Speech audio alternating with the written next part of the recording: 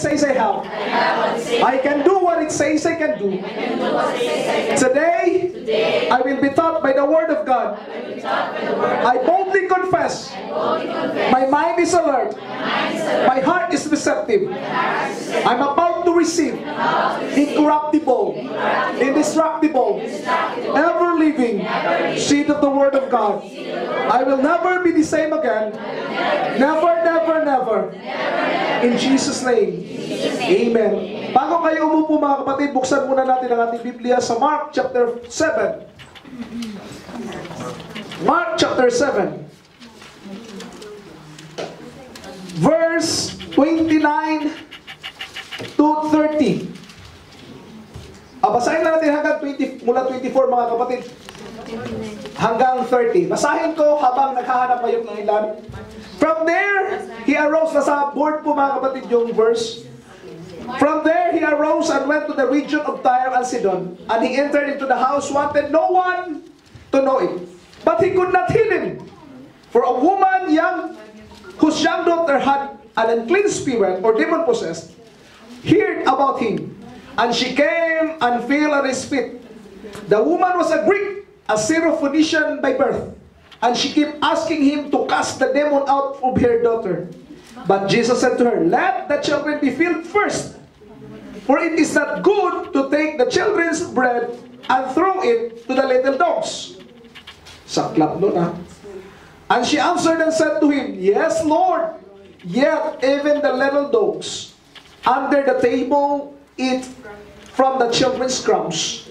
And he said unto her, for this saying, go your way. The demon has gone out of your daughter. Hallelujah. And when she had come to her house, she found the demon gone out, and her daughter lying on the bed. Father in heaven, help your servant today as I deliver the message that you want your people to hear.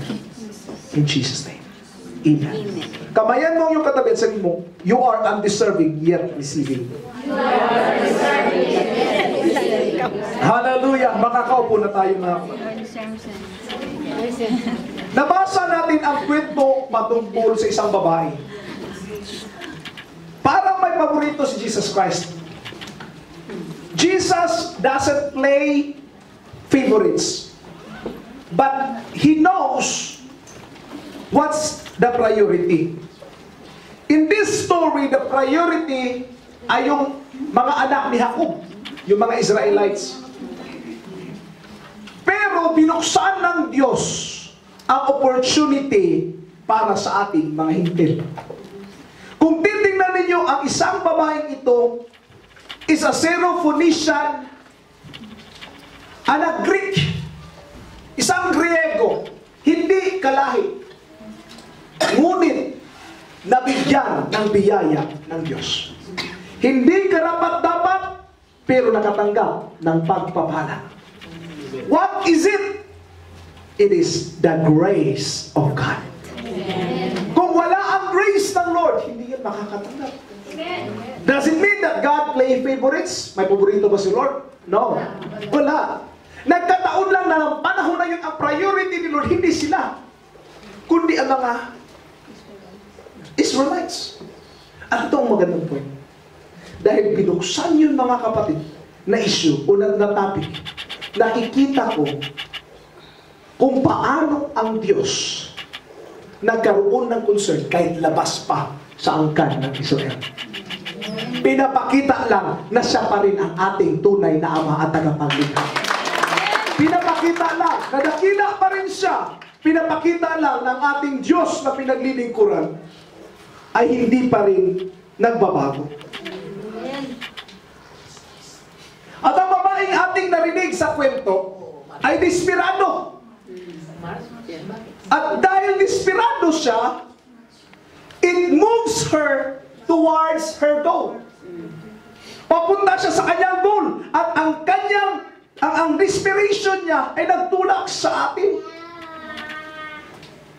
So no matter what's the obstacle, nagpatuloy pa rin siya. Okay? Grabe naman yan, pastor. Yes. Dahil ang babae, desperado, ginagawa niya lahat ng pwedeng gawin para lang matulungan ang kanyang anak. Sino ba dito may mga anak? Ngayon, naintindihan niya ang ibig sabihin. Kahit sino pupuntahan mo, kahit sino lalapitan mo, kahit sino, uutakan mo. Kahit yung naging kaaway mo ba, lalapitan mo, sis, wala na talaga ako pwede malapitan. May problema ako ngayon. Why? Because you are desperate. The question is, how desperate are you for the Lord to find an answer to your needs?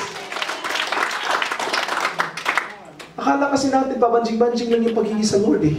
Ako hindi naman pabanjing-banjing kay Lord eh. No. There are times that it takes faith to. Alam niyo mga kapatid, bakit mas malakas ang faith sa bundok? Kasi walang perang pampahospital. Tumawa yung iba kasi totoo. Pero tayong nasa city, may pananol mo na lang yan. Di ba? Ang bilis!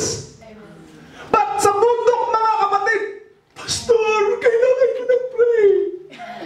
Kasi walang pambili ng gamot. Walang pang hospital. Nandoon si Pastor, pag-lay hands pala, automatically nawala. Because faith grows with times of troubles. Another point. Sometimes success is a terrible teacher. Yes. Kasi pag palagi kang success, palagi kang nananalo, hindi ka natatalo. Hindi mo na ma-enjoy yung pagkapanalo.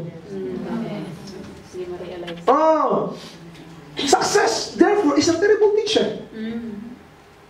But did you know that troubles, trials, pressure keeps you moving and motivates you? Napupush ka eh pag meron ng pressure, na-challenge eh. Ika nga. Why? May pressure eh. Di ba mas malalim maluto yung baka pag naka-pressure cooker? Na-pressure, isipin mo pressure ba yun? Madali ka talaga maluto. Diyan, na-pressure ka na eh. Sabi na, pero Pastor, mas masarap pa rin yung dahan-dahan yung luto. Hindi, basta baka masarap pa rin talaga. Basta Sister Lorin magdadala, walang problema. Sabi ni Sister Lorin sa akin eh. Minsan mga kapatid, iniisip natin, Pastor, ang problema ko, pasalamat at may problema. Kasi kung wala kang problema, walang nagtutulak sa'yo. Pastor, struggle! Oh yes, may time na umiyak. But there are times to say, Lord, thank you for the struggles. Thank you for the pressure. Because I can move forward. Look at these people who underwent from rags to riches stories in life. Ano nangyari sa kanila? They become the people who become successful because they went through some pressures. Dumating sila doon sa mga pressures ng buhay. Pero Pastor, yung iba Pastor, nung na-pressure, bumagsak naman eh, hindi naman nakabangon. This is my question. How do you use your stone? Do you make it a stumbling block or a stepping stone? Hindi lahat ng problema mga kapatid ay katitisuran. At hindi lahat ng pressure ay maghahatid ng downfall. Kasi dumating ang struggle na yan, kasi aapakan natin yan, paakyat doon sa tagumpay natin. Every problem we are facing become part of our experience. And the more you have experience, the more you become wise. Mas lalo ka naging wise. Tingnan yung mga tao naman sa maraming problema. Ang wise talaga. Yung nalugi na ng milyon, galing mag-desisyon yan. Milyon na nga yung nalugi eh. Pero nalugi lang 100, 200, ako babalik-balik pa rin yan. Maliit lang eh, di ba? Yung natalo sa sugal, 100. Next time, babawi ako, 200 din, tataya ako. Talo ulit, 300. 400. Hanggang so, napansin niya, wala. Ubus na yung isang buwan ko sahod ha. Tapos may time na pati pantalo niya, pati palda na binta na kasi pampasugal. Di ba? Pag dumating na yung point na yun, at may kakatong na sa bahay mo, tatago-tago ka na, sabihin mo na ka, nawala si Papa. Tinuruan na yung mga bata magsinungaling, at nagtatago ka na kahit saan, at lahat na malalapitan mo.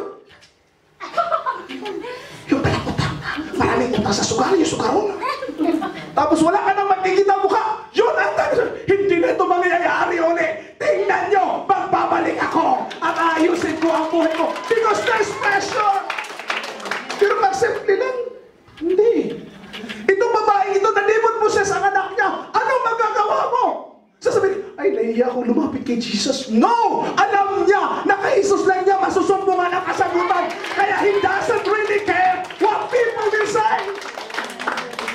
Sabi nila, "Hoy, huwag ka lumapit." Nagpapahinga si Jesus Christ. Basahin niyo yung unang verse na binasa. Nagtatago si Jesus kasi napagod. Tao din siya eh. He is 100% man and he is 100% God. And as a man, napagod siya. Kaya nagtago. Ang sabi ng Biblia sa verse 24, hindi siya makapagtago kasi sunod na sunod itong babae. Ang kulit. Sabi na, hindi siya makapagtago kasi may sumusunod. Lord, anak ko, pagalingin mo.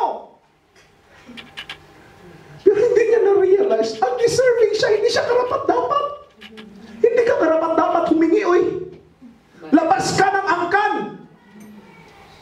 Pero she doesn't care. I don't care. Alam ko kung saan magagaling ang tulong ko. Wala sa kanan, wala sa kaliwa ang tulong ko. Nandun sa Panginoon ang galing ang tunay kong tulong. Anong sabi ng Biblia ni David? Nung time na na-pressure na si David, sabi niya, I will lift up mine eyes unto the hills, from which cometh my help. My help cometh from the Lord. Hindi tayo lumalapit sa Diyos eh. Di ba? Kaya ko pa, pastor. Kailan? So tayo siya. Kunting problema, hindi muna tayo lumapit sa Diyos.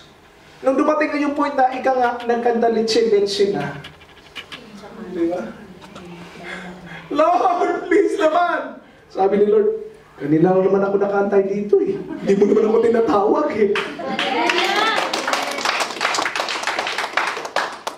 Inaantay mo pa kasi matrumbol eh. There are times in our life that we face such kind of dilemma. But remember, in times of your pressure, that's the time that you will come to the Lord. Umpisa na tayo mga kapatid. Praise God. Oh, tapos na tayo.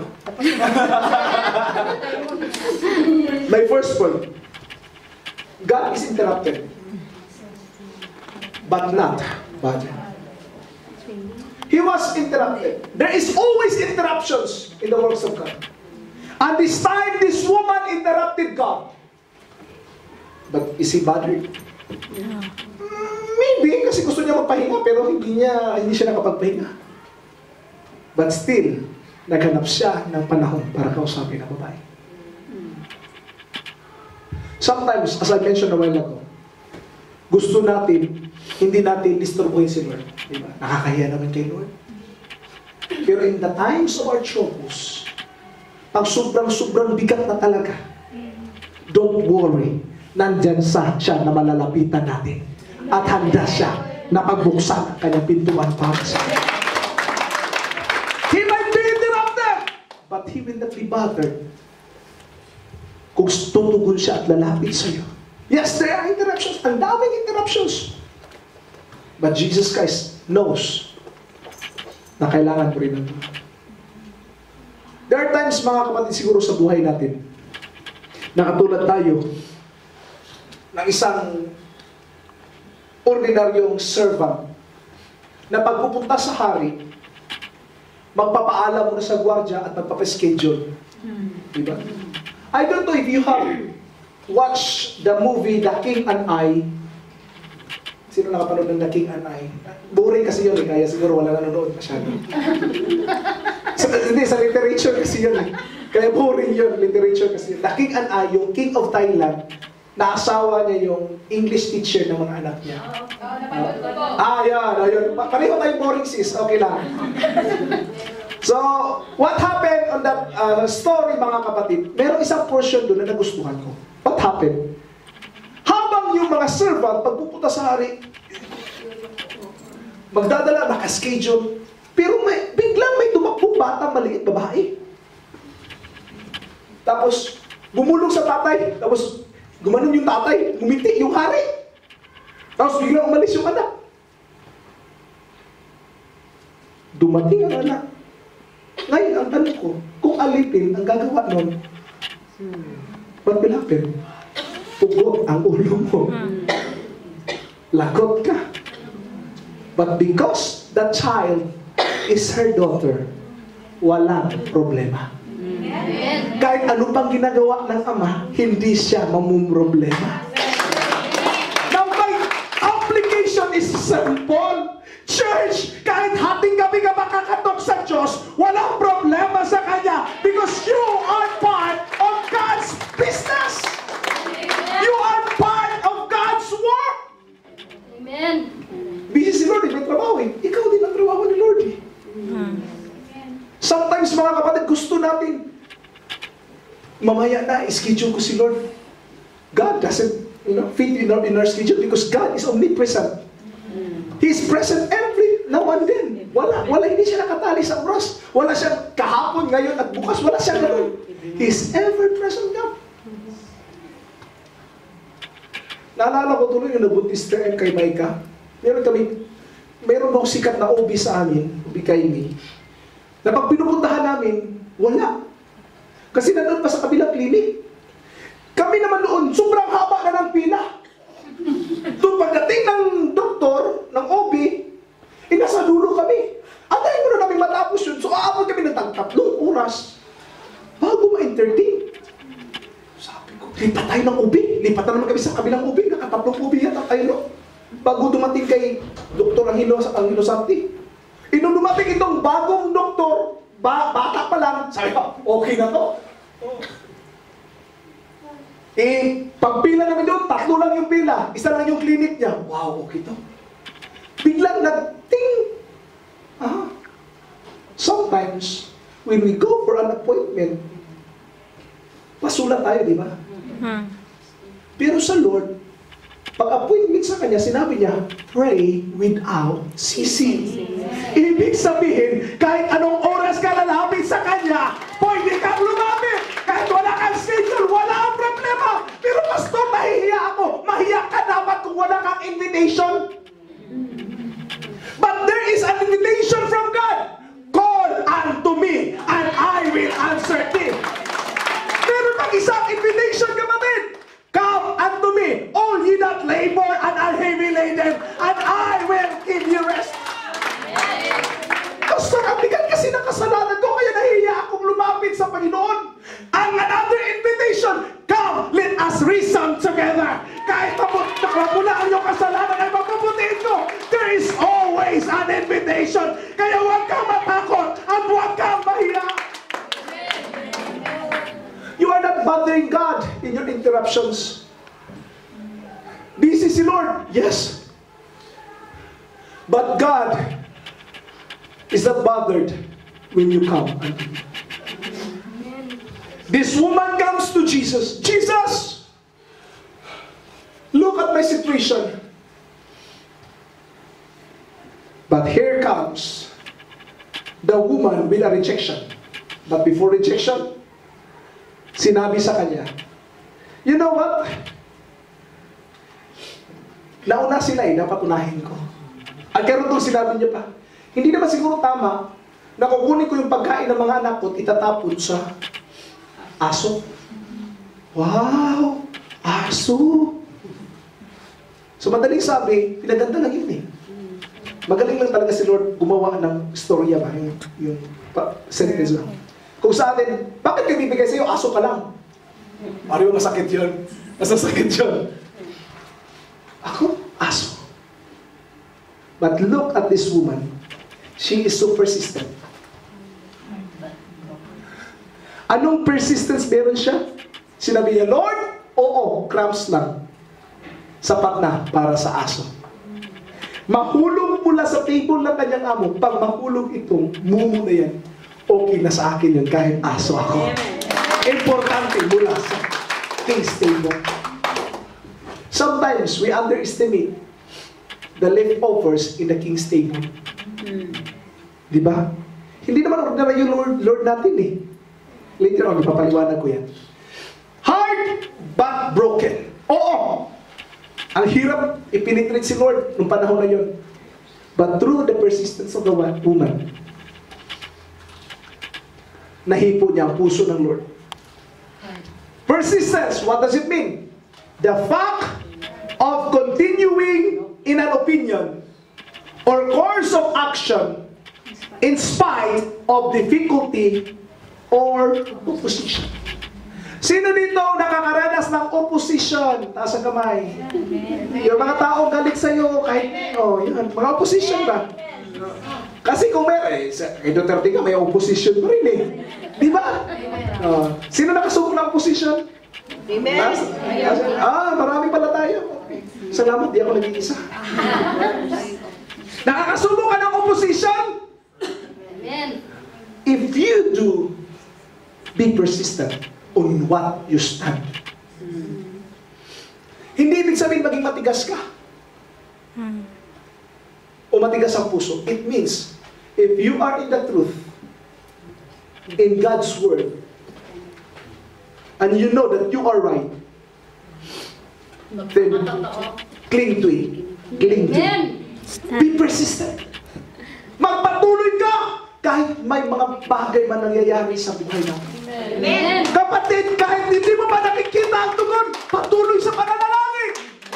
Pastor, hirap pa rin ako, pastor, meron pa rin ako mga struggles sa buhay. Patuloy ka lang, kapatid. Hindi yan matitigil, kapatid. Patuloy ka lang. Ay, pastor, naka-level 5 na ako, pastor, pero may mahirap pa rin tanggalin eh. Tumawad yung naka-level 5, nakakaintindi sila. Mahirap pa rin tanggalin. Patuloy ka lang, kapatid. Huwag kang mamaksnight. Patuloy na maglingkod sa Panginoon. Be persistent. Because your struggle in life, God knows all of them. Walang bagay na lingid sa alam ng Diyos. Amen. Be persistent in your journey, in your prayers. Maaaring nananalangin ka sa kaligtasan ng iyong mga anak. And it's been so long. Imbis na gumanda ang takbo, naging addict tuloy. Sabi ni Lord, di ba prayer ko, Lord, gawing pastor? Bakit addict? Sabi ni Lord, wag ka mag-alala, maging pastor siya ng mga addict.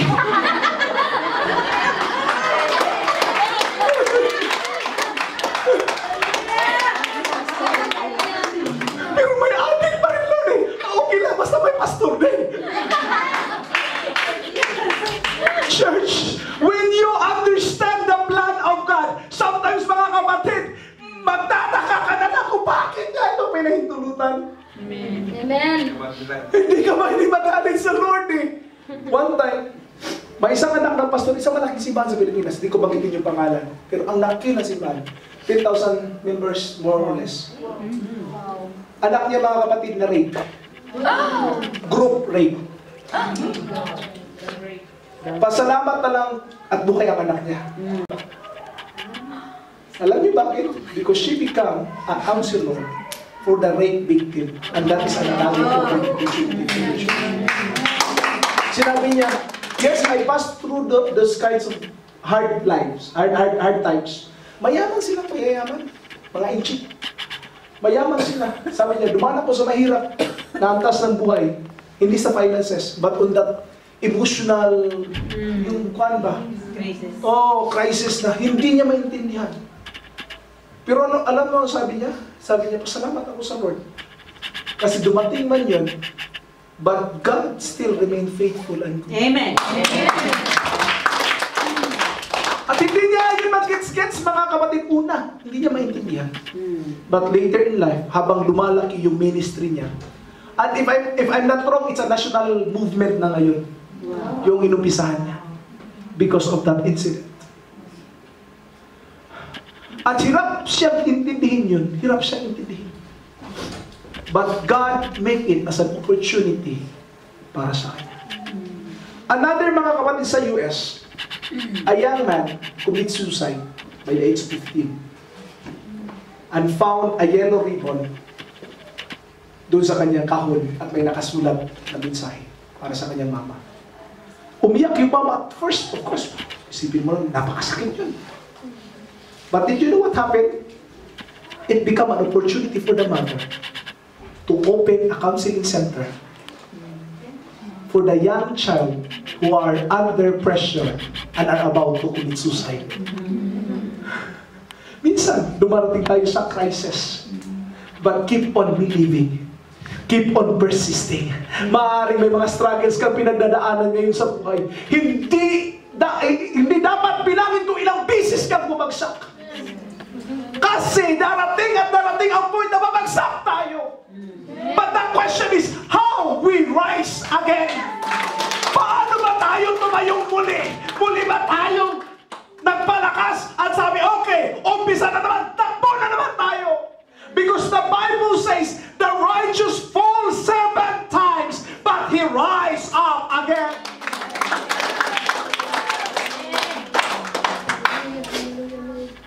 And in the Bible, in the Old Testament, there's an old prophet who says, rejoice not against me, O my enemies.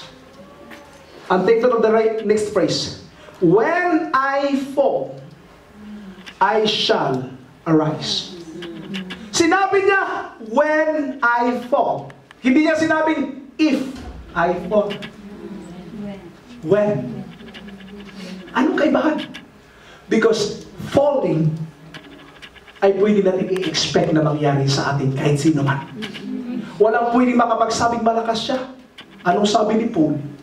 To him that thinketh he standeth, take heed lest he fall. Siyang nag-iisip na nakatayo, mag-ingat ka. Baka ka bumagsak. So kahit sino ay pwedeng bumagsak. You know what? It doesn't really matter. Ma-knockdown ka man. Hindi naman knock-out. Sabihan mo yung katabi mo, na knockdown ako pero hindi ako knock-out. Anong kaibahan sa knockdown? Knockdown ka ngayon! Tayo ulit! Sige laban! Sige, suntok pa! Suntok pa! Because you don't really care! Muhammad Ali win a victorious event on the 12th round. Talo na siya eh. Bugbog sa randa ang ikadusi. Nakatsambang, nakatama ng mukha. Tumba yung kaaway. Sa 12th round. Knockdown. Panalo siya automatically. Kahit sa scorecard, talo siya. Did you get my point? Sometimes, mga kapatid, when we fall down, akala natin, tapos na, knockdown tayo. No, na-knockdown ako ngayon. Bukas tayo na naman. Knockdown ako bukas. Tayo na naman ako sa susunod ng araw. Knockdown ako next month. Tatayo na naman ako. Magpapatuloy lang ako sa paglilingkod. And I will be persistent. Dumating ang point na ma-knockdown tayo. Maybe darating yung point na one time knockdown ka. Inistab ako ni sister. Knockdown. Ayan. Tinamaan ako sa preaching ni pastor. Ayaw na naman kami. Hindi ako kinabayan ni brother.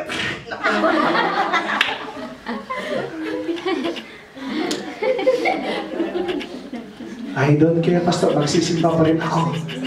Makapal na yung mukha ko, pastor. Kaya ko na yan, pastor.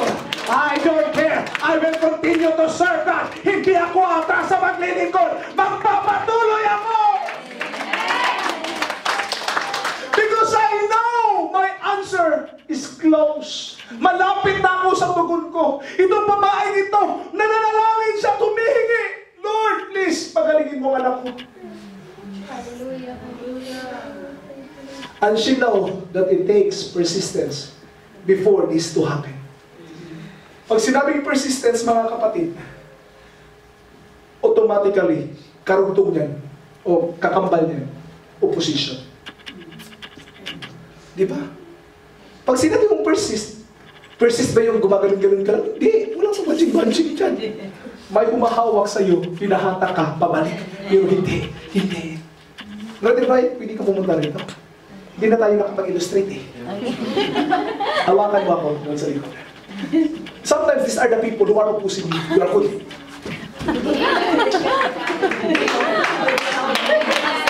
And this is the pressure. Pero may pressure ba kung gano'n lang? Wala. Hindi mo kailangan ng persistence dyan. Kailangan mo ng mga problema. Kailangan mo ng mga pagsubok. Kailangan mo ng opposition from bottom to up. Kaya huwag kang magalit kung merong titira sa'yo sa baba. At huwag kang magtaka kung may titira mula sa taas. Because they are part of holding you, moving to your direction. If it's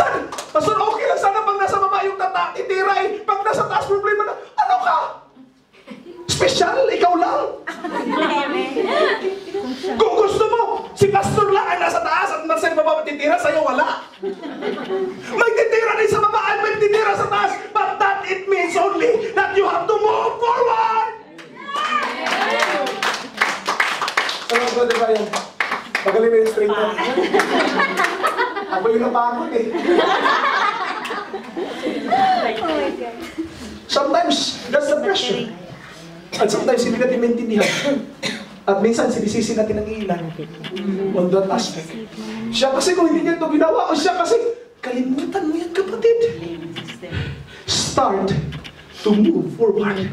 Bahala na kung hinay-hinay, basta kanunay. Alam niyo sa gano'n? Ay, hinay-hinay lang ba? Pero consistent. Hindi pa atras. Oo nga, mabilis. Pagdating sa dulo, lakpak naman. Amen. Bahala na hinay-hinay. Basta consistent. Na-offend ka kay brother.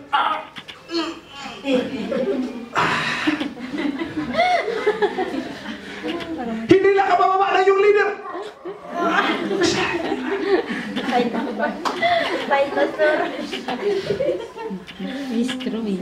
Hindi ka ginamit sa pulpit.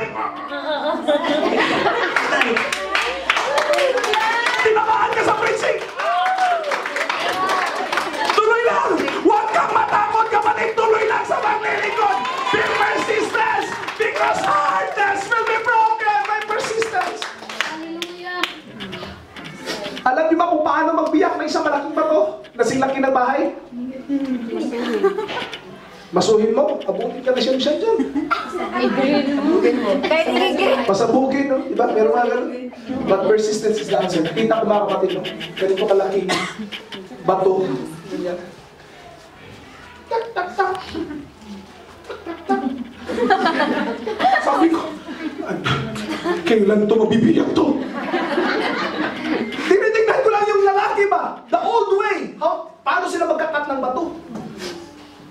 Kasi wala pa namang jackhammer, di ba? Tak, tak, tak. Tulog.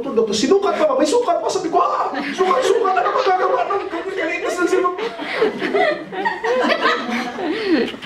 You know what happened afterwards? Mga isang oras siguro. Isang oras at kalahati. Back! Because you don't see what's happening inside.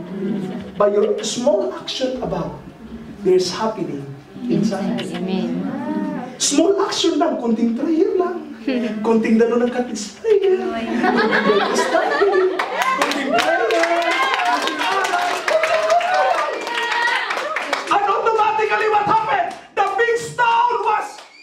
Amen. And I want to tell you, great is going to happen inside if we will just start small what you are doing today. Be persistent.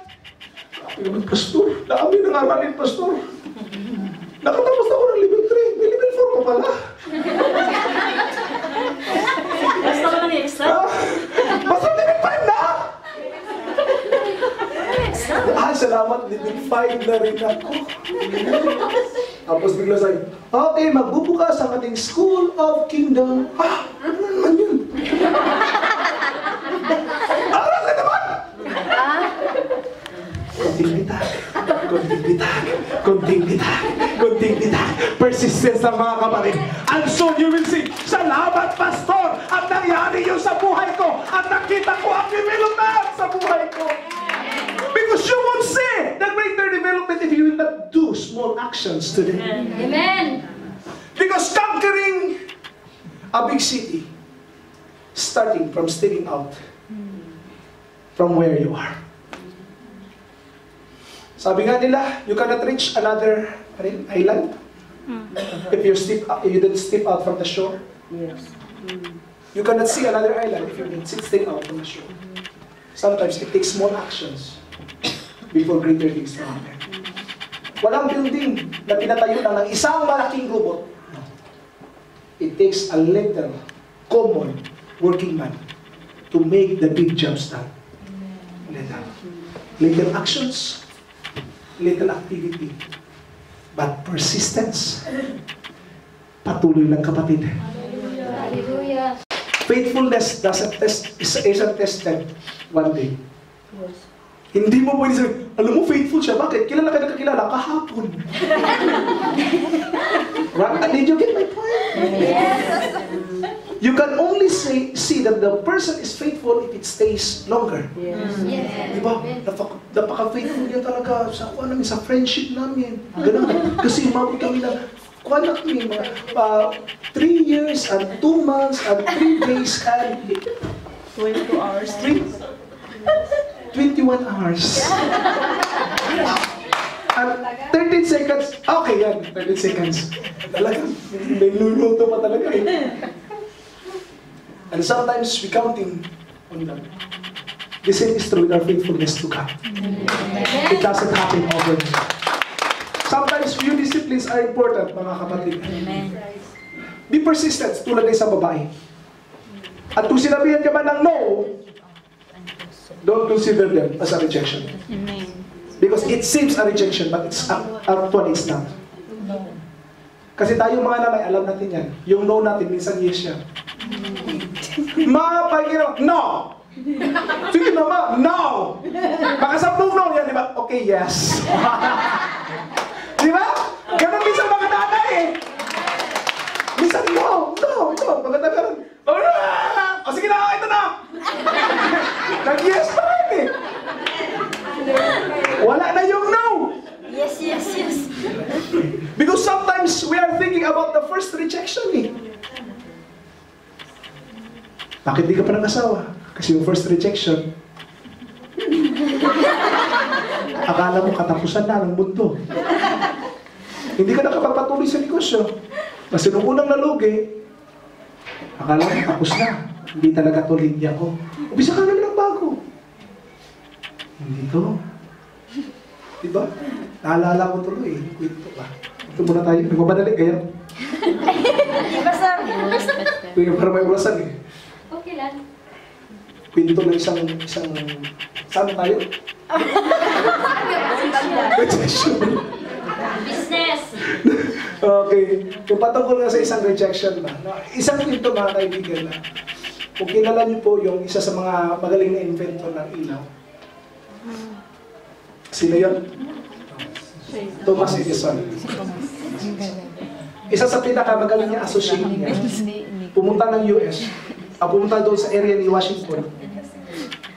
Nakasakay lang siya ng train. Libre. Cargo train ba? Pagdating niya doon, yagit pa, ano? Yagit. Madungis pa yung mukha, sabi niya, I am Mr. So-and-so, kalimutan ko yung name. I am Mr. So-and-so, Barnes. I am Mr. So-and-so, I am Mr. Barnes, and I want to be partners with you. Sabi ni Thomas Edison, partner with me. Anong puhunan mo? Pero sabi ni Thomas Edison in the later years, sabi niya, his partnership start with a desire. It's a desire.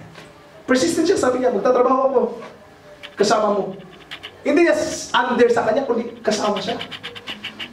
So, to make the long story short, lahat ng benta lahat ng invention ni Thomas Edison, pinta rin siya. Siya yung may pinakamalaking sales. Hanggang sa tumaas yung point niya. One time, may in-invent si Thomas Edison na walang salesman niya na gusto magbenta. Nakapatent na sa US. Sabi ni Barnes, aha, opportunity. Imposible, walang gustong kumuha. But for him, is an opportunity. Persistent siya eh. At alam niya ng no ay probably yes ito. At doon nangyari mga kapatid, ang isang invention na tinagang, may katawagang, invented by Edison, produced by Barnes. At anong nangyari? They are working side by side along with Thomas Edison. Why? Because of his understanding on persistence and understanding that no is not really a rejection. Naalala ko yung kwento ng isang tao, isang bata. 17 years old pa lang siya, sumulat na siya. 100 branches. ng tindahan sa Amerika, sinulatan niya. In the name of the great king of, siguro meron ng gano'n, no? Sa akin lang, greetings in the name of the Lord. Yun yung malagi kong binabagit eh. Ako po ay si Mr. So-and-so, mag-aaral ng ganito, ganyan. I want to start working in your company and be part of your administrative staff. 17 years old. Pagka-graduate ko, gusto ko magtrabaho sa inyo. Yun ang sabi niya. Kasi 18 sa kanila, graduate ka na ng high school. Now, sinulatan niya lahat ng branches. Walang nag-reply. 100 branches, sinulatan niya.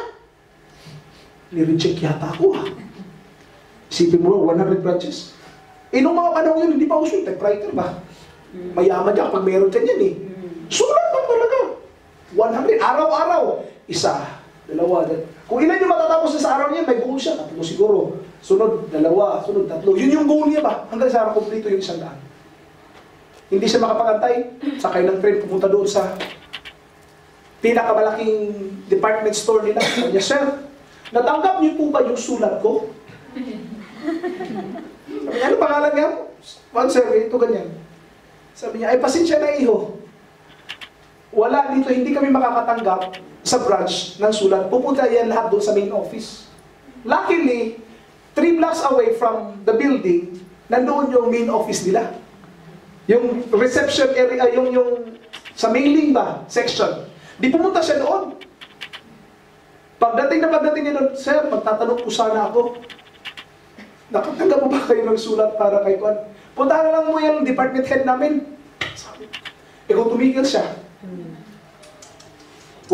ano mangyayari? Wala. Pumunta siya sa department head. Sir, okay, tinawagan ako. Ito kamo yung sulat mo?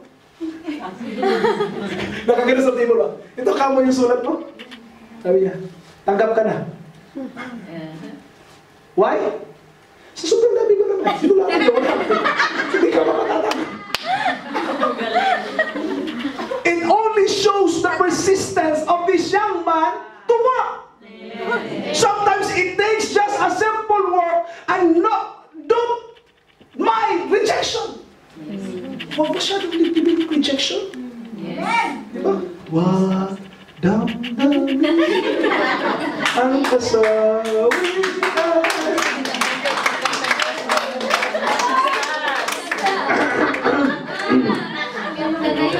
Sometimes rejection happens once. Pero huwag mong damdamin. Rejection of a friend, huwag damdamin. Let it go. Rejection of a business opportunity, let it go. Rejection ng ano man yan, just let it go. At magpatuloy ka lang, kapatid. Hindi pa katapusan ng mundo para sa iyo. I don't know what rejection you are facing in life. Maybe a wonderful plan. Sabi nga ni Pastor Ray sa akin, this is OG. He has a lot of ideas. And some of them are good. Isip-isip, some lang pala yung good. Akala ko marami. Why? Because you don't know. By 100 ideas, kung 80% na naman reject, at least may 20% na natira. Amen. Yes. Kung wala kang idea, hindi ka talaga sumubok kasi ayaw mo ma-reject, what will happen? Wala rin. Wala kang matanggap. Continue in your faith. Believing because your no or first rejection is not the end of everything. Amen. Hindi yan ang huli. Nung sinabi ng Lord, no! Sabi niya, Lord, pwedeng maging yes yan, Lord! Kasi alam ko na kahit sa King's Table, pwede rin makakain ang aso. Amen. Kahit man lang mumog crumbs is enough. Di ba? Sa atin nga, ginagamit ba? Breadcrumbs, di ba? Niluluto pa natin eh. May adlib pa talaga eh. Crumbs! Kinakain pa. Imagine a King's Table's crumbs. Sino na dito ang may amo na palaging nagpapadiner? Ako dati. Ayan. Tingnan mo. Tingnan niyo yung pagkain. Pagkatapos ng kapagkainan, ano mangyayari sa iba? Napapanis, di ba? Tinatapon na. Amen. Ah. Ibigay na. Kahit sa akin, Kahit crumbs na Lord, okay na. King stable yun eh. Kung ang amo mo malaki maghanda, mas malaki yung paghahanda ng anak mo. Kaya kahit crumbs lang yan, busog na ako! May pagpapala mula sa Diyos! Kahit katiting man lang na pagpapala mula sa Diyos, okay na Lord! Kunting kagalingan, okay na Lord! Because it's more than enough to what I need. This woman said, Lord, crumbs is enough for me. Ang sinabi ng Lord sa kanya, your no become yes. Okay. Tigas ng ulo mo rin, no? Kulit mo rin, no? Sige na. Anak mo magaling na.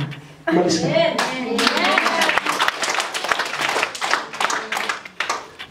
Minsan, dumarating ang point na nakukulitan si Lord sa atin.